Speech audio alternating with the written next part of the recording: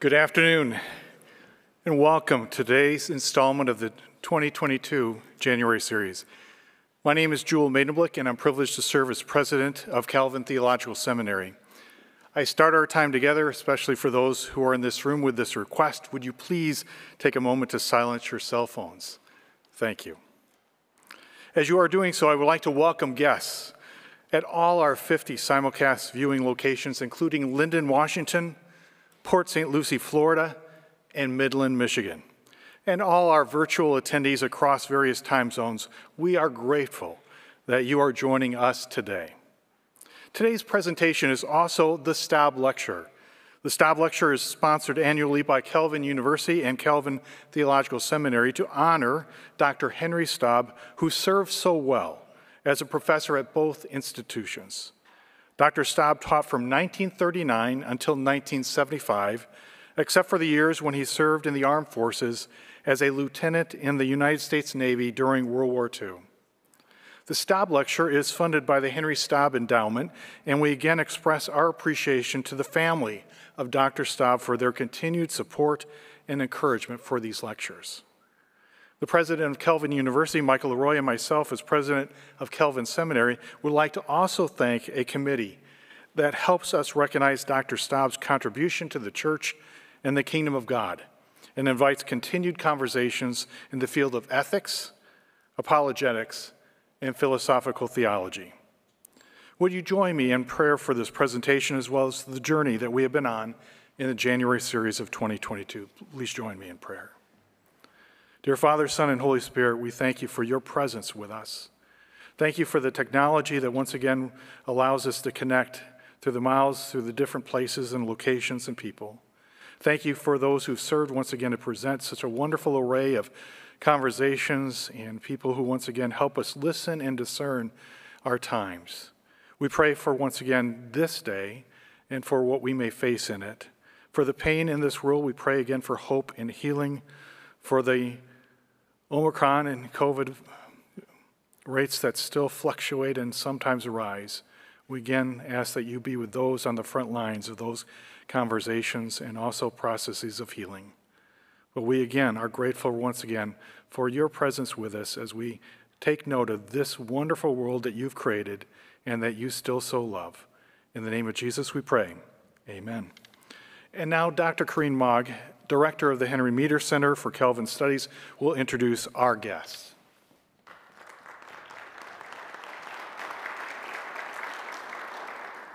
Good afternoon. As Joel Maidenblick said, my name is Corrine Mogg.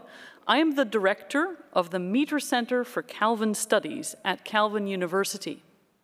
It is my great pleasure to announce today's January series speaker, Dr. Sujin Pak. She currently serves as Professor of the History of Christianity and Dean of the School of Theology at Boston University. Before coming to Boston in 2021, she taught at Garrett Evangelical Theological Seminary and then at Duke University in church history, while also taking on academic leadership responsibilities, including Associate Dean of Academic Programs and then Vice President for Academic Affairs. Above all, Dr. Pak is an engaging and talented historian, focusing on how the Bible, and the Old Testament in particular, has been understood among past generations of Christian interpreters, especially in the Reformation period. Her publications include two major studies in this field: Judaizing Calvin, 16th Century Debates over the Messianic Psalms, 2009, and The Reformation of Prophecy, Early Modern Interpretations of the Prophet and Old Testament Prophecy, 2018, both published by Oxford University Press. For those who would like to meet her in person, Dr. Pak will be available to greet audience members in the West Lobby of the Covenant Fine Arts Center following this presentation. I have long admired her clear and cogent thinking, and I am deeply looking forward to her presentation to us today, titled Wrestling with the Word, Biblical Interpretation Through Church History. Calvin University is grateful to the Staub Lecture Series for underwriting today's presentation Please welcome Sujin Pak.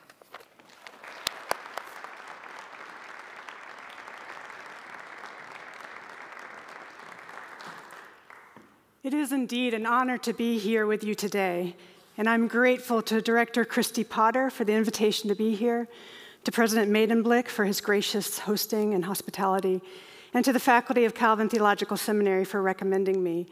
It's also a privilege to give the lecture in honor of Dr. Henry Staub. You've heard a little bit of my biography. Let me give you a little bit more. I am a missionary kid.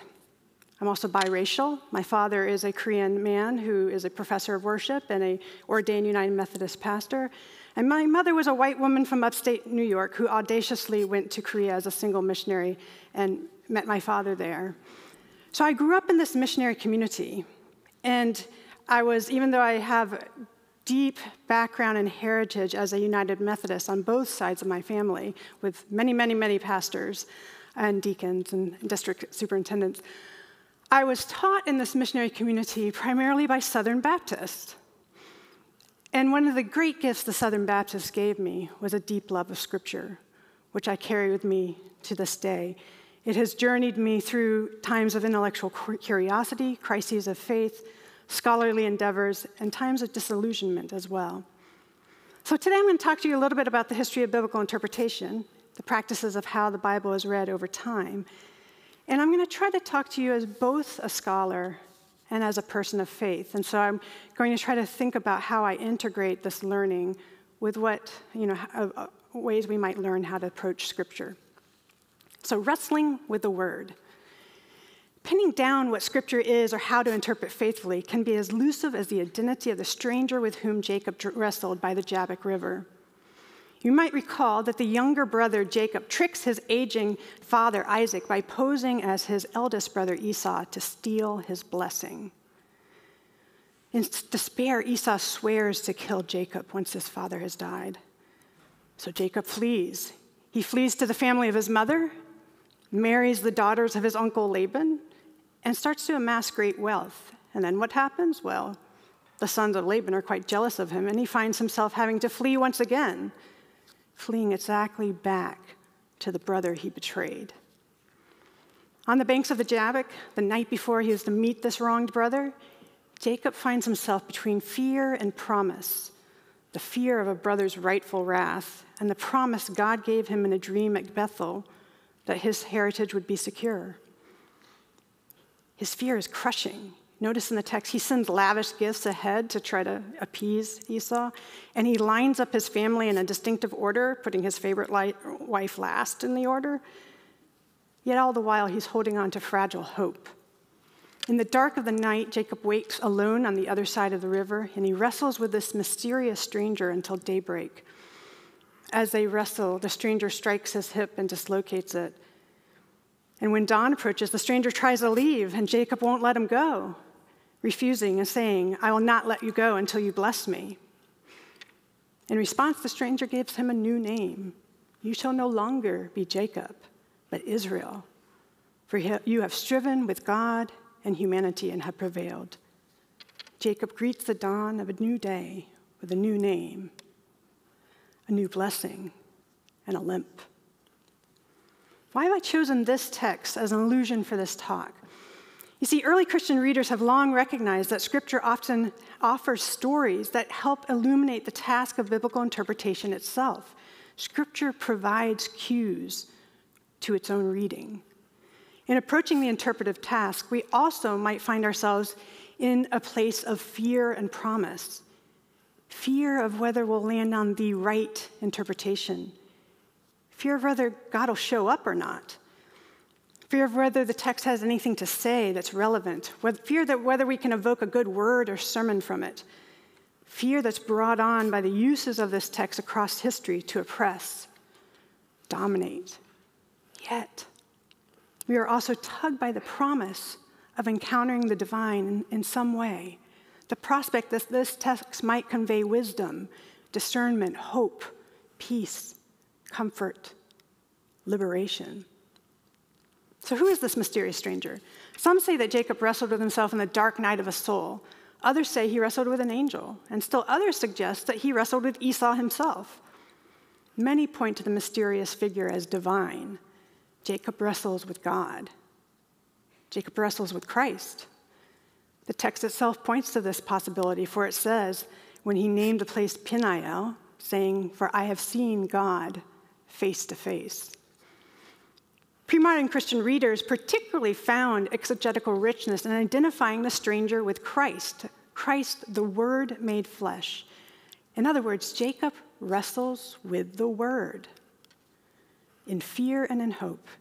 And in the wrestling, he glimpses the face of God and is transformed in the process. He receives a new name, a blessing, and part of him is put out of joint. Jacob cannot walk in the world the same way ever again. In encountering the divine world, he will see and experience things in a wholly new way, with blessing, new identity, and a constant reminder of dislocation. So hold on to these points because I'm going to return to those at the end. Yet there is more. Jacob, in receiving the name Israel, becomes a type of Israel. In other words, he becomes a figure of the people of God. And for Christians, that would mean he becomes a figure of the church. So then, as the figure of the church, Jacob then also serves as a figure of Christ, because Christ is, the body of Christ is the church, right? So Jacob then signifies as well the church's wrestling with God as a figure of the church. And as a figure of the body of Christ, he then also becomes a figure of Christ himself, of Christ wrestling with God. Indeed, pre-modern Christian readers drew upon these typological connections between Jacob at the Jabbok and Christ at Gethsemane, in which Christ also clings to God and refuses to let go. Brent Latham points to this finding of finding Christ on both sides of the wrestling match that enable us to grasp a key truth. He says this: the story is participatory. It isn't just that we struggle with God as Israel or look at God's face. It is also that Emmanuel enters the story on our side and draws us to himself. This invitation to participate in the biblical narrative rings true across history. So take, for example, African American engagements with the story of Jacob. You can see it in the slave spirituals, "Wrestle on, Jacob," or the second verse of "I saw the beam in my sister's eye." Indeed, in the Souls of Black Folk, W.E.B. Du Bois points to the black slave's identification with Jacob's wrestling as one who wrestles with God for his people and refuses to let go until Jesus bless my soul. One interpreter points out, African American readers imitate Jacob by simultaneously embracing faith and defiance, submission and resistance. You think of the push and pull of wrestling, rather than disassociating these from one another. The biblical scholar Phyllis Tribble describes the power of this text in her own life. So you see, Tribble found herself caught between justified feminist criticisms of the Bible's patriarchy and her deep love for the Bible. To many, she writes, to know that one is a feminist and to know that one loves the Bible, to many, that's an oxymoron. It will not work.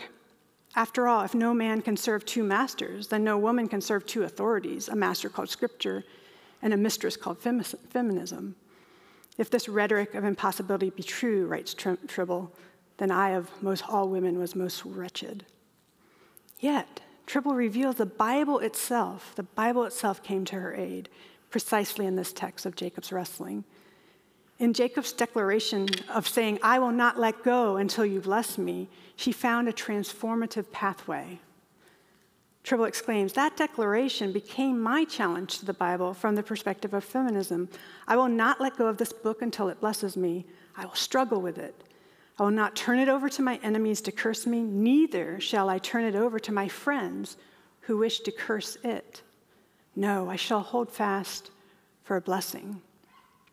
Yet she adds, "But I'm under no illusion that the blessing will come on my own terms, that I will not be changed in the process. For after all, Jacob, the blessed man, limped away."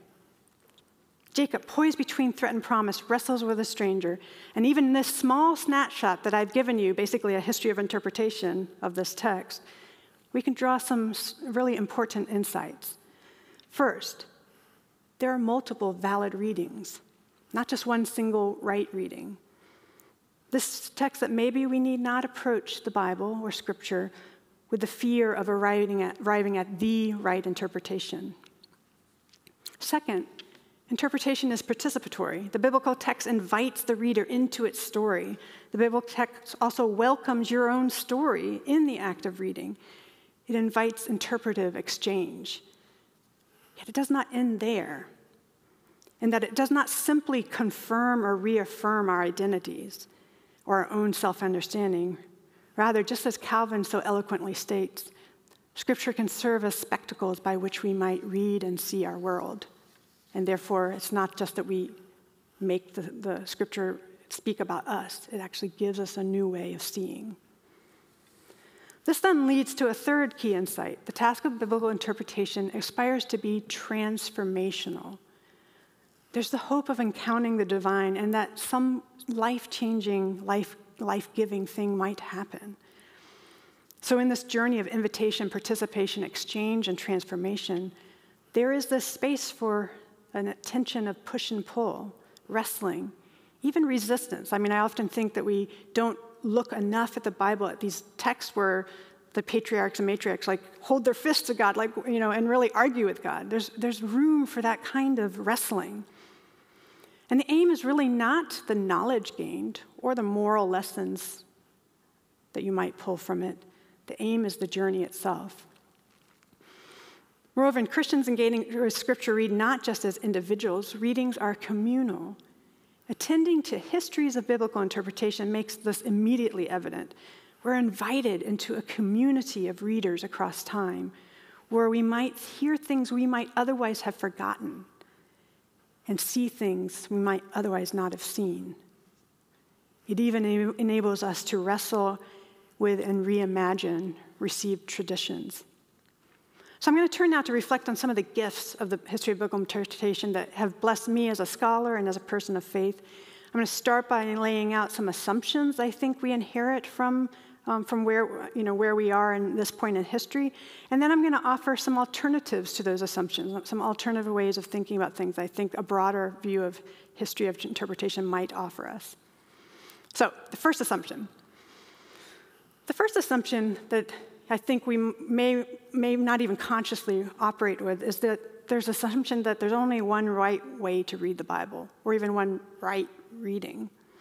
And this potentially damaging assumption often comes from applying historical critical methods to the Bible. You see, historical criticism asserted that the text historical literal reading is the starting point or the most important reading that then bounds any other possible reading. Historical critical methods arose out of the Enlightenment, and it arose out of Enlightenment's emphasis on empirical, rational, and scientific methodologies. In other words, the veracity of a conclusion was then measured by its adherence to reason, correlation with tested experience, and agreement with historical sources. Thus, when it came to the Bible, historical criticism dictated that one must start with the text's original historical setting and the original author's intention to get at the original correct intended meaning. Yet, such assumptions actually limit the possible meanings of the text, shackling it to the historical sense and its adherence basically to external sources to determine and divulge its truth. So in effect, historical critical methods placed reason, empirical knowledge, and history as equal, if not in some ways superior, authorities in ascertaining and verifying Scripture's truth. Consequently, by the way, if you think this through, supernatural possibilities, such as divine revelation, were increasingly eclipsed and sometimes outright rejected. Not surprisingly, then, such an eclipse or outright rejection of divine revelation then acutely challenged traditional understandings of Scripture's authority.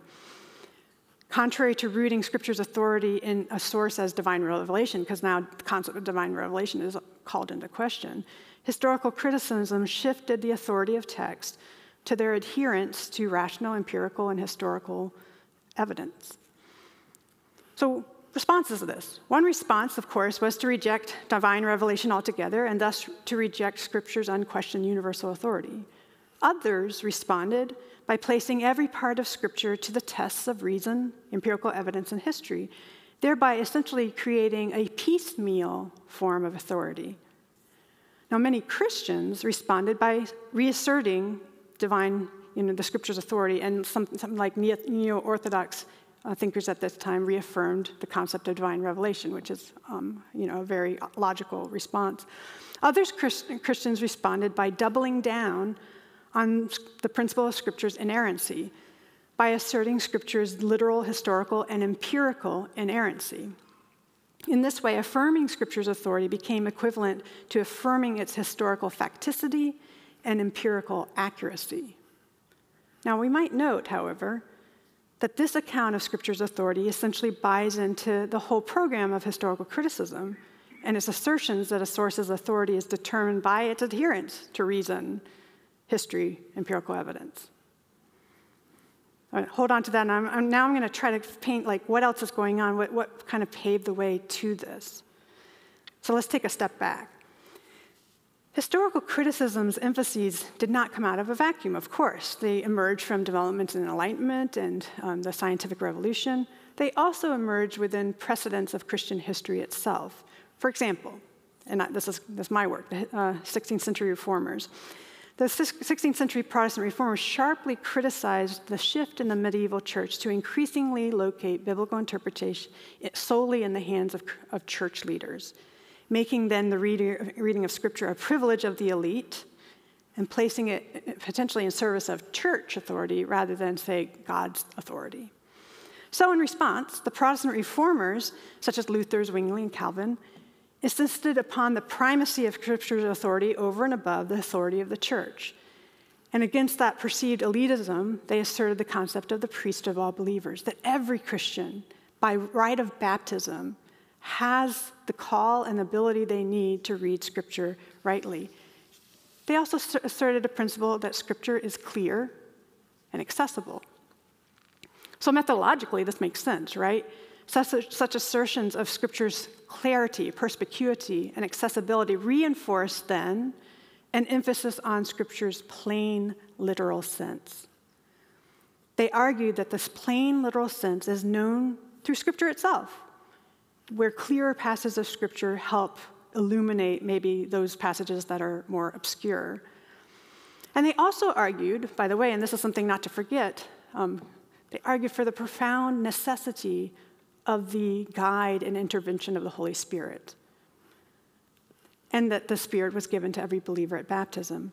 Yet, alongside these things of reinserting Scripture's authority and the emphasis on Holy Spirit, the other thing that the reformers did at this time was to emphasize authorial intention, original authorial intention, and the original historical sense as really clear gateways to understanding this plain, literal sense.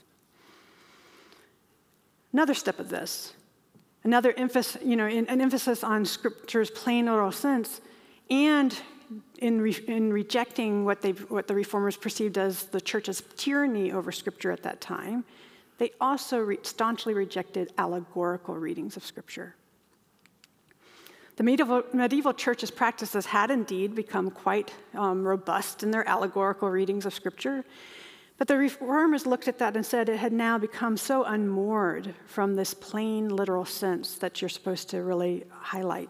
And they criticized that reading of Scripture had become this kind of game of the elite, this kind of scholarly game, and which also then made Scripture even more distant from the true Christian believer, when, in fact, when the priesthood of all believers, they should also be able to read. Now, before I go on, just please do not mishear me. There are some subtle criticisms of maybe rise of historical criticism and things, but in fact, I don't mean to say that. On the contrary, I think every era, as I look at the history of biblical interpretation, every era of history of biblical interpretation offers potentially gifts and potential challenges. And then when you dig more deeply, you realize in every era, they're also trying to respond to the challenges of their time as best they can. So let me summarize where I am right now. Modern Christians, I would argue, in one way or another, kind of struggle or wrestle with a set of assumptions. The assumption that any right reading of Scripture must prioritize the original setting of the text, the original historical sense, and the original author's intention. And the assumption that the literal sense is exactly identical to this historical sense. Stemming from this, then, there's also this assumption that all allegorical or figural reading is bad and which to be avoided. And where I'm going to go from there is actually to try to show you that in the wider history of biblical interpretation, the church teaches a profound tie between the literal sense and the spiritual sense, rather than them being diametrically opposed. And lastly, there's this assumption that if you uphold Scripture's authority, you must necessarily uphold its historical and empirical accuracy or facticity. I'm going to show you from the history of interpretation that there are possible, broader possibilities there. And lastly, just in the Enlightenment's defense, one of the things Enlightenment thinkers were trying to do in going back to reason and empiricism and history as kind of the ways to understand things, they were trying to appeal to natural, universally accessible sources of authority. And in doing so, they thought maybe they could free the world from prejudice. And they thought maybe they could, remember this is also the time of the religious wars, that this might be a good answer to the kind of religious wars that were going on. Yet, ironically, by the way, you might note, if you know your wider history, it's not just religion and the Bible that have been used as weapons of prejudice or violence. Science itself was also used in that way in the Holocaust. It was also used that way to undergird theories of racial superiority. Well, anyway, this well-intended goal of Enlightenment thinkers to have this appeal to this universally accessible thing often undergirds then an assumption that we're supposed to strive for neutral, universal readings. And here, our modern context teaches a lot about the importance of how we're very socially located and making sure we're aware of that. So let me turn to some alternatives I think history of biblical interpretation offers to this set of assumptions. The question of when and how to attend to the historical sense of Scripture is a hotly debated topic across church history.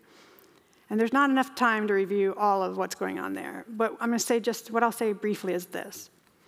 First, attention to Scripture's historical sense has always been an important aspect of Christian readings of Scripture because Christianity is a faith that has deep commitments to certain key historical events, right? And second, while Christians have long affirmed the importance of Scripture's literal sense, broader Christian history demonstrates that this literal sense is not identified solely with the historical sense, nor is it identified solely with the original author's intention. Furthermore, prioritizing this historical sense doesn't necessarily lead to the conclusion that you only read one way. Christians have long held that there's multiple ways and faithful ways to read and multiple senses. So in the early church, you see there's two senses of Scripture. No brainer, letter and spirit. It comes from 2 Corinthians 3:6. But around the 5th and 6th centuries, we see the emergence of these two senses expanding into 4, which then becomes that medieval fourfold sense, also known as the quadriga. So this medieval fourfold sense has, of course, the literal sense, which is often the literal historical sense, and then the spiritual sense is divided up into 3 senses that align with the cardinal virtues of the Christian faith. That means those virtues are faith, love, and hope. So, these 3 senses. The allegorical sense aligns with the virtue of faith, where you ask the text, what does this text teach me to believe? The tropological or moral sense of the text aligns with the virtue of love, where you ask, how does this text instruct me to act lovingly and morally? And the third sense, spiritual sense, aligns with the virtue of hope, which asks, in what does this text teach me to hope? Or hope meaning sort of an eschatological vision, right? In what am I tending towards? What is my telos? The medieval fourfold sense expressed then Scripture's multivocality and nuanced understandings of its literal sense as well. So yes, the literal sense could be this historical sense, absolutely. but it might also just simply be what the words say. And mind you, think about that. That's actually different. It can be different from a strictly literal thing, what the words actually say. And where you attend to the actual sequence of the words and where it appears in the text, etc., to constitute a literal sense. And in doing so, these early church interpreters, these pre-modern interpreters, saw a profound tie between the literal and spiritual sense. So for example, Origen wrote this: "Whenever things that have been done in history could be harmonized with the spiritual meaning, one finds a single narrative comprising of both the literal and spiritual meanings." In other words, there can be a time when it's just there can be singular, like this is the historical sense says what we need to know. But, he argues, there are times when that's not the case. Sometimes, he says, there's times when they're not in harmony. Even then, he'll point to this literal sense as the doorway to understanding what kind of spiritual sense to pursue. So what does he mean here? He'll argue sometimes in the text, the historical order of the narrative is interrupted or broken. In those cases, he says, if you see something kind of weird going on or it doesn't make sense or there's like discrepancies, he'll say, like, that's not a mistake in the Bible. That's actually intentionally put there to lead you to ask further questions about what's going on and to seek the spiritual meaning of the text. He says also these disruptions might look like inconsistencies or seeming inconsistency, if you want to call it that. It might also look like, what about text that in their literal sense renders a meaning that's immoral or a meaning that's unworthy of God? So what Origen argues is, again, that's intentionally, he has a very robust concept of divine revelation and authority of Scripture. He says that's intentionally put there by the divine author to wake up the reader to read further and more deeply into the text and to see what spiritual sense might be there. And so he maintains this deep, inextricable tie between the literal and spiritual senses. Let me give you an example. So take a really hard text, the conquest of Canaan, in like Joshua and Judges. If you read the literal sense of that text, God in that text directly commands genocide. What do you do with this text? Origen argues that, when you take that literal kind of reading and it stops you in your tracks with this kind of command, that you must seek a deeper meaning, that's when it's not something consistent with God. Now, you may not be convinced by Origen's answer to this. Origen argues for a spiritualized reading, so he goes on to say, this is not a literal thing anyone should ever do, but actually you're supposed to slay the sin in your life, or you're supposed to look and slay the sin in unjust systems. You may or may not be happy with that or convinced, and yet at the same time, you can see the call for the need to read and figure out what is really going on with this text beyond simply a plain literal reading. So going back to this deep tie, that's one example. Another person gives an example of how this deep tie of the literal and spiritual senses operated within the broader history of the church. I look to Aquinas, Thomas Aquinas. He articulated an already popular rule, he just articulated it even more clearly, that all the senses of Scripture are founded on the literal sense. So it's like the foundation, the grounding of things. And therefore, any argument that's going to be drawn from Scripture needs to be drawn from the literal sense first and foremost. He explained nothing necessary in Scripture, nothing necessary for faith is contained under a spiritual sense. It's all that anything necessary for faith is already there in the clear, plain, literal sense. And he goes on to argue then, and if that's true, then the literal sense anchors all other reading. It anchors spiritual reading, it anchors allegorical reading, it anchors figural readings. And so you might note how this principle allows both for the possibility of allegorical reading with some proper anchoring and boundaries and guidelines, and also then, anchors it. So, summarizing again where we are, the history of biblical interpretation offers a literal sense that can be defined as a historical literal sense, but it also offers a literal sense that can be defined simply as what the words say, because that might not simply be a historical sense. And they also argue for this deep tie between the literal and spiritual senses of the text. There's more. Pre-modern readers of Scripture also maintain that the literal sense of Scripture can be a figural reading. Now we're like doing mind gymnastics. By figural reading, what do I mean? I point to the fact that words act as signs, right? A word can be a sign. It can be the thing, what it says in itself, but it also can be a sign that points to other persons, to other events, to other things and meanings, like it's a principle of analogy. So while often a figural reading might be a spiritual reading, it's not necessarily so. Take an example like this. In the 14th century, there's a figure, Nicholas of Lyra, who proposed a double literal sense. A double literal sense. So there's a literal historical sense and a literal prophetic. Now this is an interesting concept. So what does he mean? Of course, the literal historical is what we've talked about, but literal prophetic pertains particularly to Old Testament texts that prefigure Christ. Maybe specifically, one's New Testament texts that draw an Old Testament text from the and prophesy Christ. So, but what he's saying is that the literal sense is both the historical, or what the original author intended, or or the plain sense, and the literal sense are those prophecies of Christ. That's the literal sense of the text. Take, for example, pre-modern readings of Psalm 22. My God, why have you forsaken me? Now, of course, the literal sense of Psalm 22 is David's psalm that he writes when he's fleeing persecution from King Saul.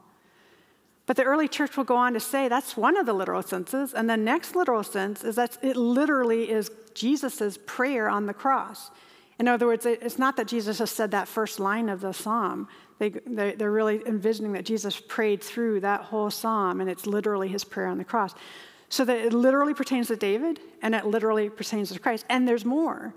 Since David is also a figure of the church, according to pre-modern thinkers, then David, in praying as embodying the church, also then offers a prayer for the church in their times of suffering, whether as an individual Christian or as a community.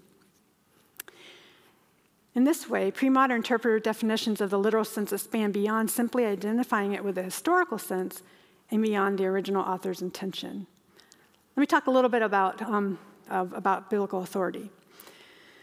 So what alternatives does history of interpretation offer? First of all, it offers that biblical authority does not necessarily have to be tied to affirmations of the Bible's historical facticity.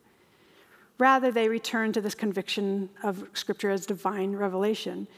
Though such sources can verify or may very well, or it's not to say that it's not historically accurate, they may very well be historically accurate, it's not tied to that, is what their point is. Scripture is not obligated to align itself to these things. In other words, Scripture can say something that is true outside of the confinement of historical facticity. Now, I realize this is hotly contested in Christian history about this question of historical facticity because, let's be clear, the historical facticity of, say, for example, Christ's life, birth, life, ministry, death, resurrection, and ascension are non-negotiables for many Christians.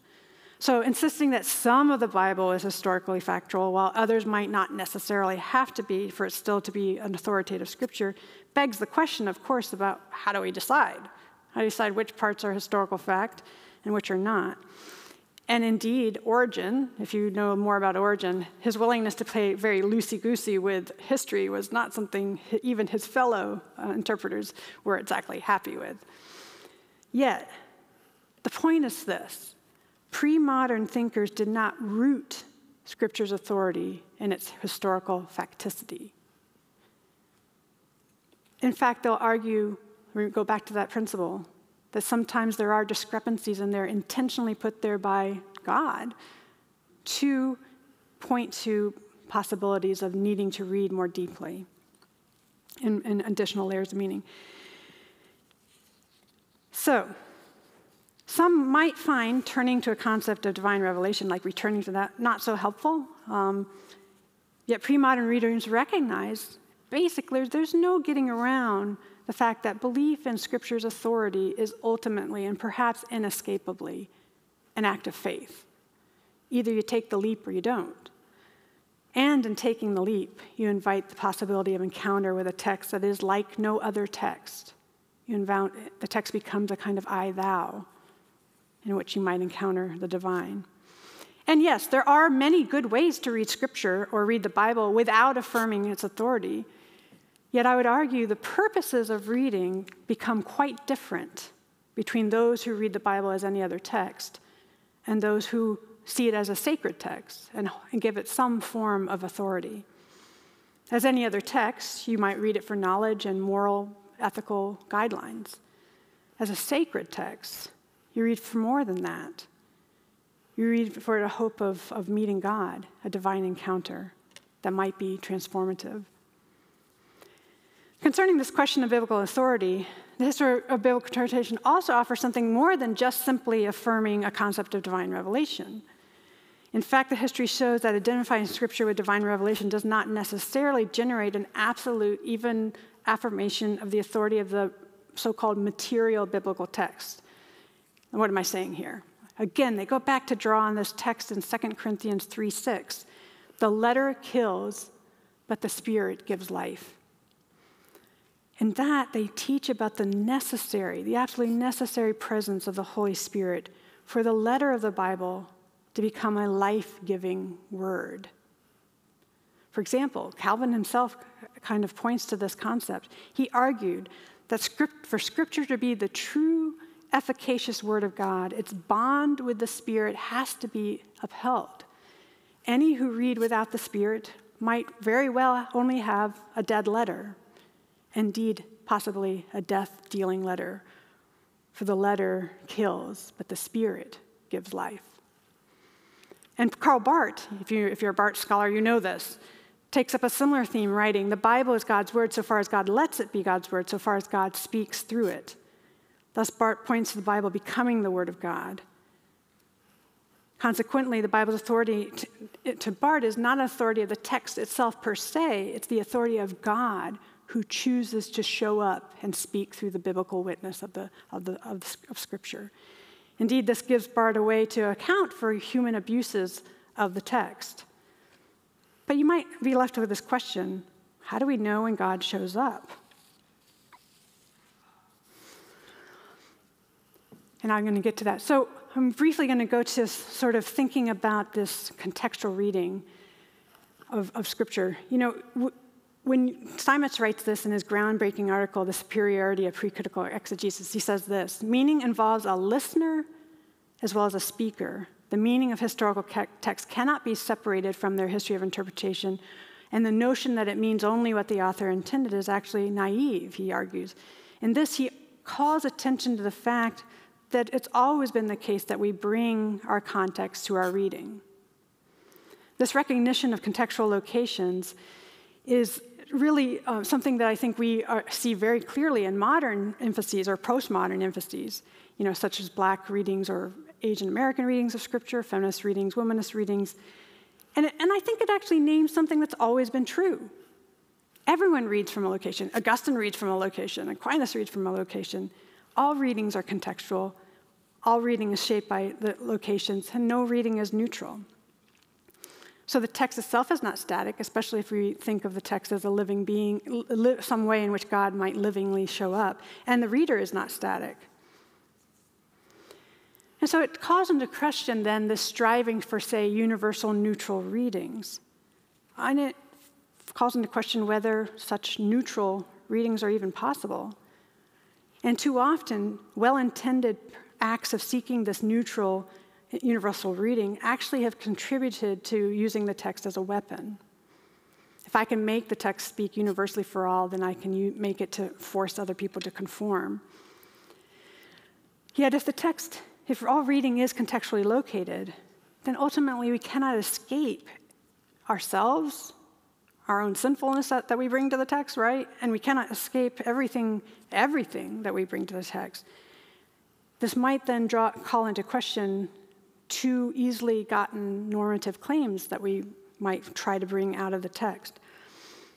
And so I want to argue for this need for transparency about that and the need for self-interrogating practices, which I'll get to. But you might ask here at this point, Well, if we focus on this sort of social locatedness, this kind of ways in which we bring our context to the text, et cetera, and maybe that calls into question, does it mean that in fact, if we can't make normative claims, we've just basically given up on the authority of Scripture? I mean, that's the struggle, frankly. Many contextual readers today, that's exactly the path they've taken. And you might understand why, but I would argue that's not the only possibility. For me, in understanding engaging Scripture as an act of encounter, alongside robust self-interrogating practice, there's our hopeful possibilities. In other words, you might think Scripture is not an object to be wielded, but reimagine Scripture as a subject, an I, thou. And when it's turned into a subject, then, you have room for wrestling and argument and exchange. You have room for a blessing rather than a curse. One of the greatest gifts of the history of interpretation for me, then, is this reorientation it gives to what we're actually doing when we read Scripture. I think the big gift is it's about Christian formation.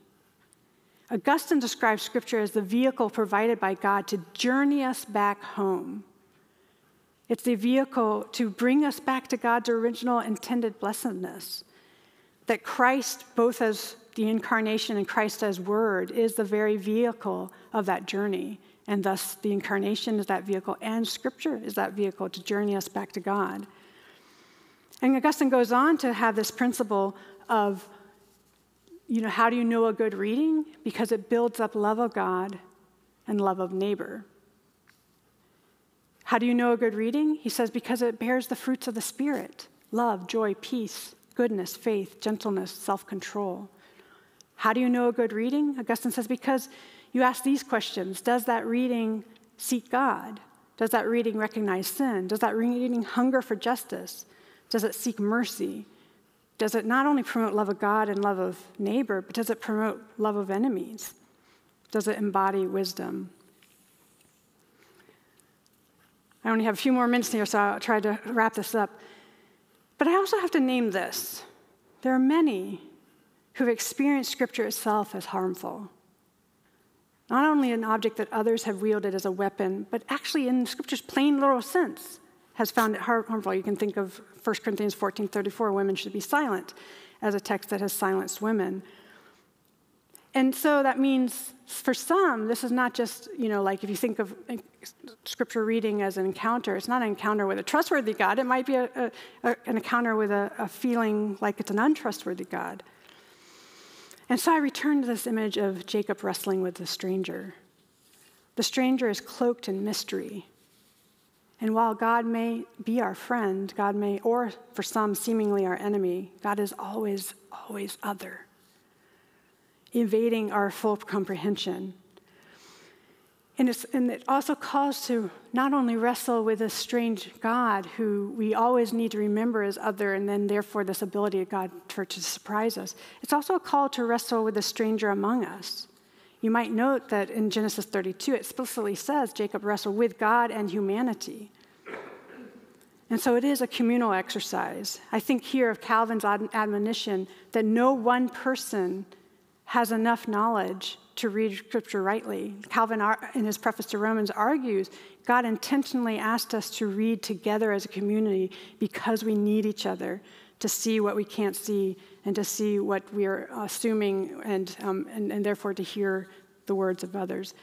And therefore we need these self-interrogating practices to cultivate humility, healthy self-knowledge, to see the image of God in this someone who is strange to us or completely other. And in doing so, I would argue we become even more Christian. Lastly, this image of wrestling invites a possibility of faithful resistance, of faithful questioning, of faithful both resistance and submission. And that remember what Jacob was doing in wrestling. We not only seek our own blessing, we're seeking blessedness more broadly and to be a blessing to other. And in this image of dislocation, going back to the very start, where Jacob then also has his hip dislocated, I think this points to a call to wrestle with others and to remind that even sometimes that stranger's touch, that stranger's presence, is the very dislocation we need to remind us to faithfulness, to remind us to humility, to remind us to compassion. For without such Christ-like dislocations, Christians will continue to succumb to the temptations to wield arrogant, oppressive, and self-protective readings, and thus fall short of the very blessing God intended, as well as fall very short of the very call to be a blessing in the world. Thank you.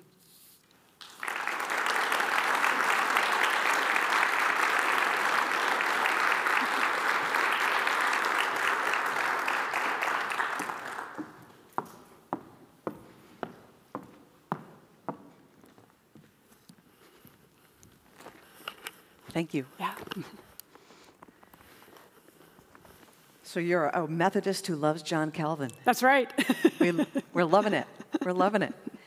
When you met with the class earlier, you reminded us that John Calvin was a refugee. How did his experience as a refugee impact how he interpreted Scripture? Great question. I think, you kind of start where I ended there. I think the sense of the dislocatedness that we might need.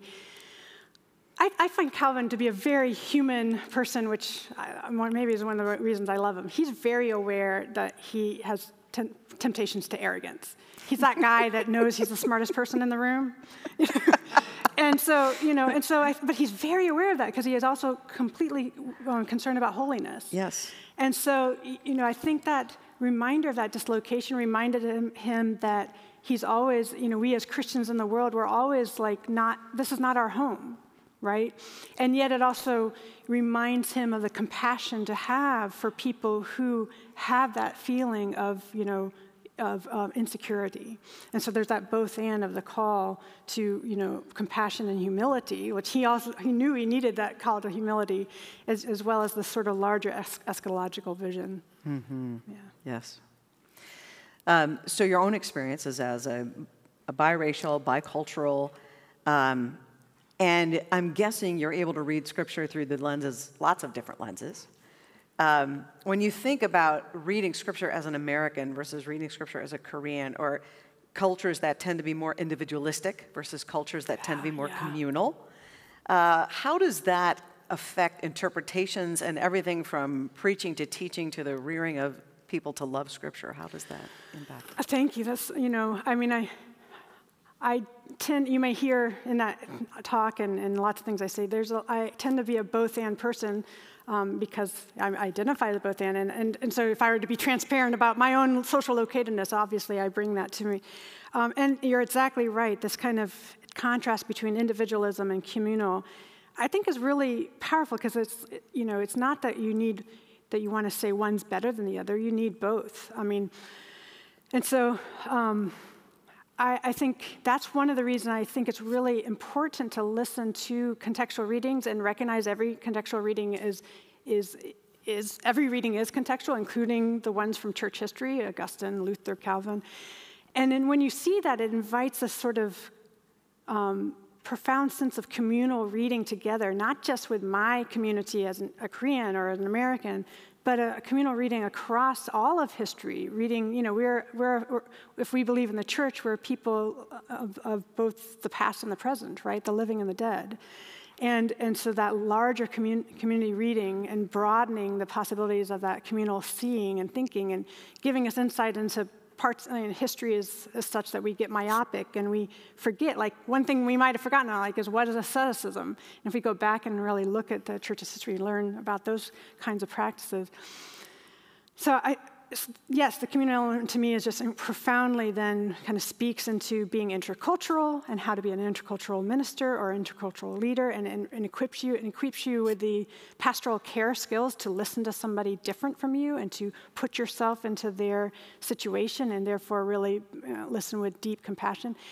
And then it doesn't mean that you forget the individual element. You need to have that individual care of the soul. You need to have that sort of personal connection with God. I admit, I had a season of incredible struggle in my life where God really wanted to teach me the communal element of spiritual life. And so I felt like God was just quiet and silent, and like my personal life was just dying. And yet I realized I was supposed to, anyway, so just learning, but then recapturing the gift of that personal life now with the balance of the importance of community was another kind of both and that I learned in my own life. Mm-hmm. So. Yeah. As a theological educator, one of our challenges is that Scripture is messy, right? Put the talk in one sentence. Scripture is messy. Interpreting it is hard. And how do we get students to delight in the messiness when so many of us have been reared in denominational or ecclesiastical contexts where we want to have the right answer, and the fear of not getting it, you talked about fear and promise, the fear of not having the right answer we find kind of paralyzing and makes us think, I don't want to be a biblical scholar, I don't want to be a pastor, I'm going to be a civil engineer or something instead. Yeah, thank you for that question. Because if there's one thing I hope you walk away with from this lecture, I mean, I know it was a lot of words and went through a lot of stuff. If there's one thing I would hope you'd walk away is exactly that, to find a way to re-embrace the joy, the playfulness, the freedom of what it means to read Scripture, and find a way to recapture the possibility that God might show up and have something to say to you and us, And because as soon as you get sort of really bogged down with, I got to get the right answer, I got to use this to argue my points, I really think you miss the point of why God gave Scripture. I think God gave Scripture for formation and for sort of cultivating community, cultivating your individual holiness. And so, how to... So I like to teach this class that I teach on history and tradition, just to really say, look, there's so many good, beautiful, faithful ways, and the boundaries of how to read are broader than you imagine. And there are boundaries, because I want to say very clearly, I think another both and we need is both conviction and humility. That's a hard one. I'm not saying be wishy-washy and anything goes. There's figuring out your clear convictions and holding those very strongly, but holding them with a gentle grasp, because we never know everything, right?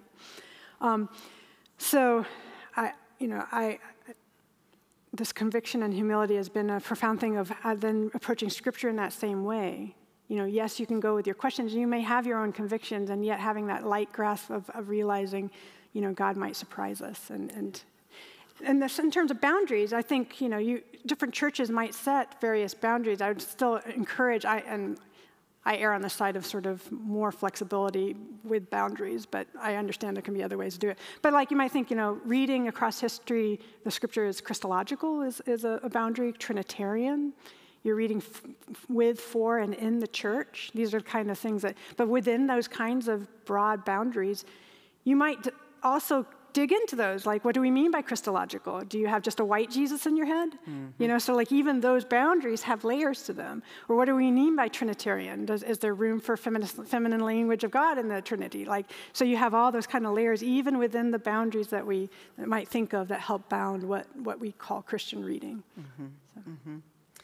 And some of the questions that are coming in are about the inspiration of Scripture and the spectrum between every word just dictated down, and then humans, it came through broken humans, and, that's all part of the mess too. So how does your doctrine of inspiration impact and bring joy to the work that you do in teaching students on how to grade Scripture? Great question, and I feel like that's one I probably haven't thought fully through.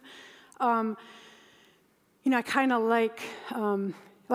I'm very sympathetic to, say, pre-modern readers who really, they do believe in a very, every word is dictated in Scripture kind of thing, but it's not, like I said, tied to this historical facticity or empirical accuracy. So every word's dictated because every word is there, put there, and even the disruptions or seeming inconsistencies or problems in the text are there, intentionally there to help you dig deeper and think about it. So that's one way in which you think about this plenary inspiration, or this very... And then I'm also really drawn to Karl Barth, who kind of says,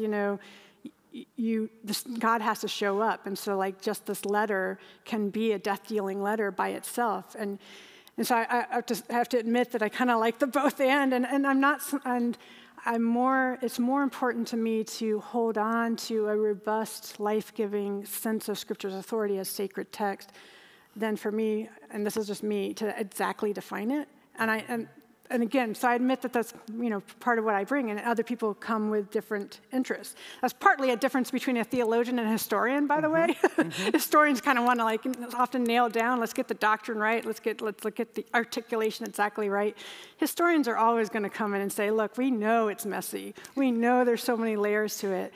But at the end of the day, I can still hold on to something that I can see that's consistent through time and might have different expressions, and I'm okay with that. Yeah. One last question from one of our students at the seminary who asked about how has the study of the Reformers' approach to Scripture blessed your own personal engagement with Scripture?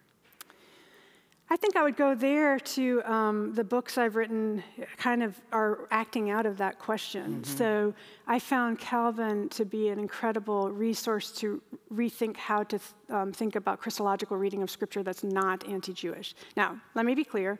Calvin does have his own struggles with anti-Judaism, and I'm not saying he's not anti-Jewish, because unfortunately he does have those elements. And yet the way he read Old Testament texts just opened a way to be both Christological while not being anti-Jewish, which was not something that you see a lot in the early church. You see an incredible struggle. So that's one of the gifts I had. The other gift comes out of my other book, Reformation of Prophecy. Amongst many other things I was trying to do in that book, one of the questions I was struggling with is how, if you're not going to, how do you think about authoritative negotiation? How do you negotiate how to think about a good reading?